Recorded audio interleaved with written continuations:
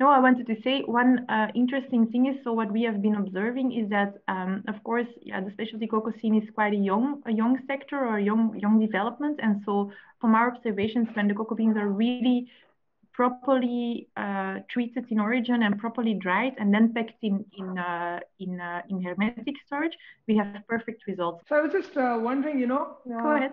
during past 8 months or 9 months of pandemic, uh, how has hermetic packaging helped? Any information on that, or anything that you have come across? So for the pandemic effect of the industry, there are some interesting data and information from the FCCI, which I could share with you. Of course, the sector has been quite heavily affected. Okay, And okay. so for the storage at origin, indeed, some shippers, they stored even locally in their warehouses in hermetic, just to avoid that they have, if stocks stay longer in the origins, which of course happened because, okay, we didn't do that, but some buyers canceled contracts and so on, which is really horrible for the suppliers, but we did see it happening.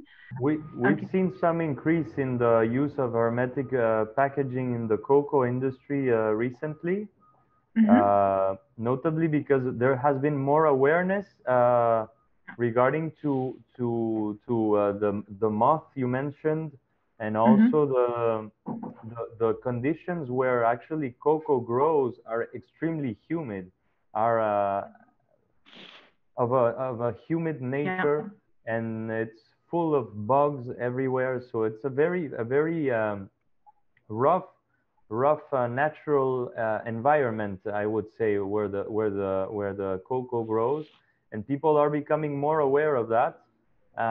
People are also Yeah. aware that cocoa is a hygroscopic bean that can absorb anything that's around it, any aroma, any oil, anything that is within the Mm-hmm. warehouse.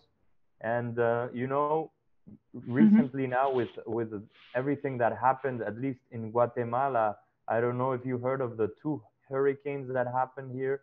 A big part of the cocoa area was Sure. damaged, Yeah. unfortunately. Yeah? So a lot of people were Yeah. also demanding Ecotact bags to protect their beans because of the uh, flooded rivers and the overflowing rivers that went out of their normal Yeah, path, normal and they route. True.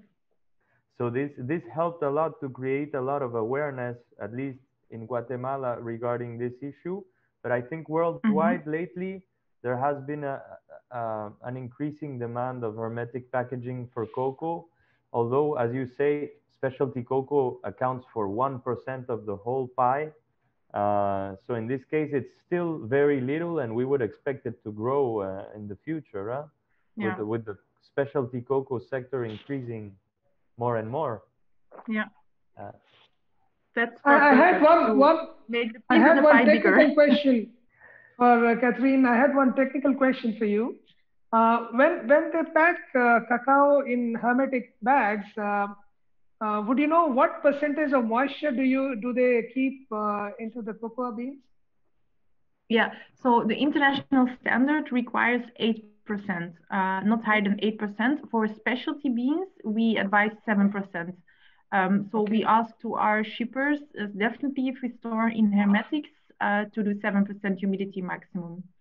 okay. And then we don't see any problems. Like for Brazil and so on, Guatemala, the beans come out really perfectly, still store, keep all the aromas and the delicate notes. So and a bit the advantage of cocoa, of course, compared to coffee is that, yeah, for coffee, washed coffee is definitely, it's a shorter storage period, but cocoa beans can already, you can hold them longer in the warehouse. So Mhm. basically, in terms of quality evaluation, uh, during storage time of cocoa beans, it stays super stable as soon as it's in the hermetic. Thank you so much on this whole insight into the cacao industry.